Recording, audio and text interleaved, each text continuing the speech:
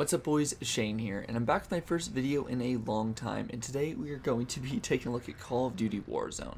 So in this video I have about a 20 kill gameplay. Yeah, it is a 20 kill gameplay, and I believe my whole squad ended up having like 26. I was just playing with a friend and then a random. We ended up winning this game. It's one of the first games I had played, and yeah, it is the new Battle Royale for Modern Warfare, available for free on PSN, PC through Battle.net, and Xbox. It's a very big map, much bigger than Blackout. It has a ton of OG Modern Warfare stuff like Scrapyard. I believe there is Terminal in the airport. I'm not sure though, I haven't been there yet.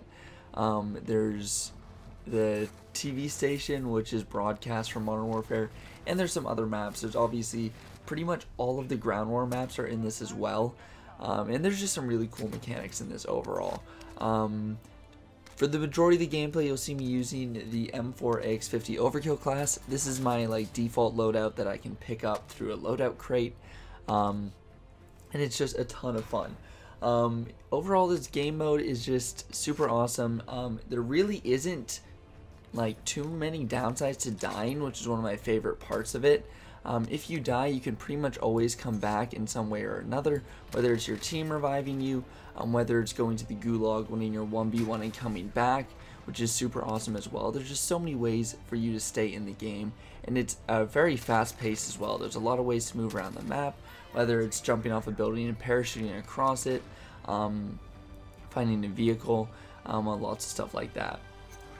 And I honestly don't mind the UAV/heartbeat sensor.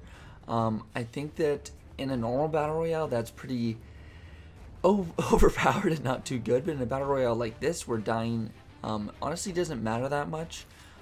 It's not that big of a deal for me, and I really found it just nice to be able to find enemies really fast. I also think the contract system and the money system is really cool too. Kill streaks are not too overpowered. Even though at the end you'll see me, I end up getting a 3-piece with one, but that was kind of the only kills I've ever gotten with a kill streak in all the games I've played. So they have very specific uses, and when you use them, you can use them really effectively, but I wouldn't quite say they're overpowered.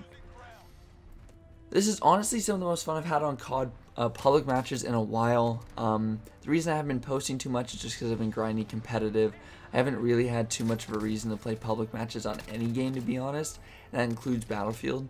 I really do want to make a Battlefield video soon, but there really just hasn't been too much of an incentive, and Battlefield 2021 is going to be the next game, so it doesn't come out for likely another year, maybe even the spring of 2022, so closer to 2 years, which just sucks in my opinion. But for now, I guess we'll just focus on Warzone. If you guys like this content, I'll keep posting more of it.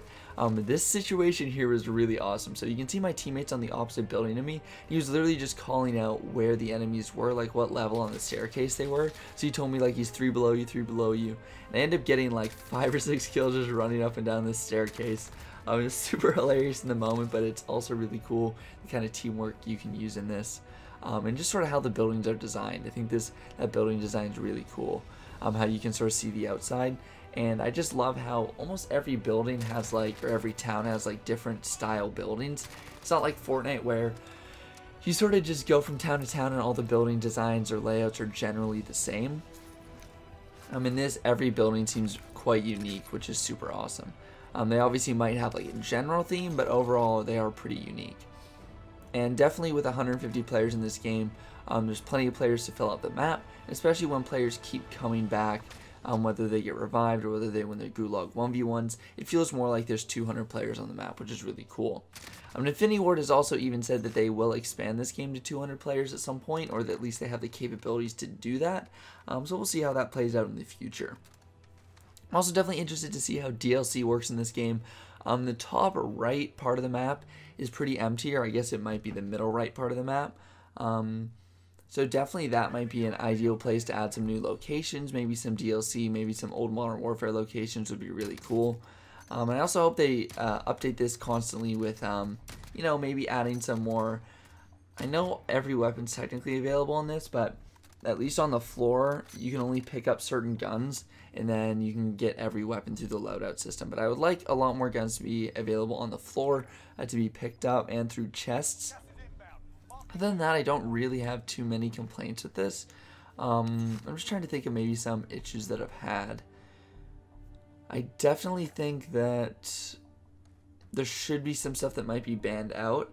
I definitely see the issue of the loadout system becoming more prevalent as the game moves on and as the meta moves on. It pretty much just seems that every good player will choose like a monolithic suppressed AR and then an overkill sniper. That seems like the meta that's forming already. I can also see a lot of the pay stations being camped heavily as the game sort of progresses and the meta changes, but again, it is sort of like a power position or a very valuable spot on the map, so I don't think that's too big of an issue.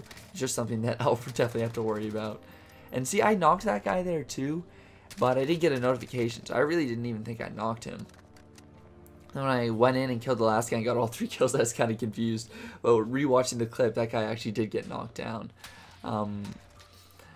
But yeah, I definitely think that the final circle can sometimes get a bit hectic, but overall I don't really mind how fast the zone closes. It makes the games about 25 minutes, which a lot of people thought there'd be an issue with how long they were going to be because of how many players there are, but I don't really think that's an issue either. Overall, I'm really enjoying Warzone. I think it's one of the best battle royales we've had in a while. It's definitely refreshing, and it's nice to see Call of Duty bring something free to play to the community, and especially something that's this polished on release. But again, boys, that's it for this video, guys. If you liked this content, don't forget to drop a like down below and subscribe if you are new here. But I'm just going to leave you guys to the rest of the gameplay and us finishing out this map. But again, that's it for this video, guys. Thanks for watching, and I'll see you guys next time.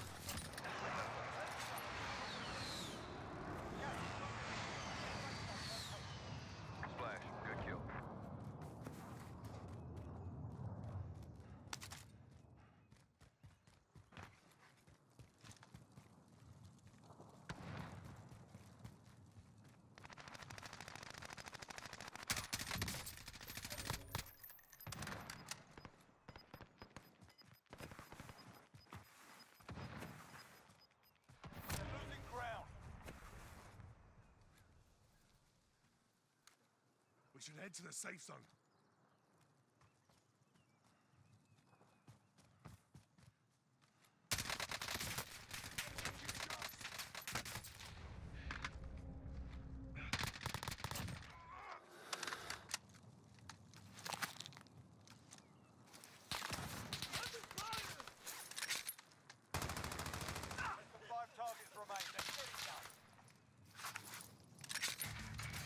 Need recon on my position. Taking fire. UAV entering the AO.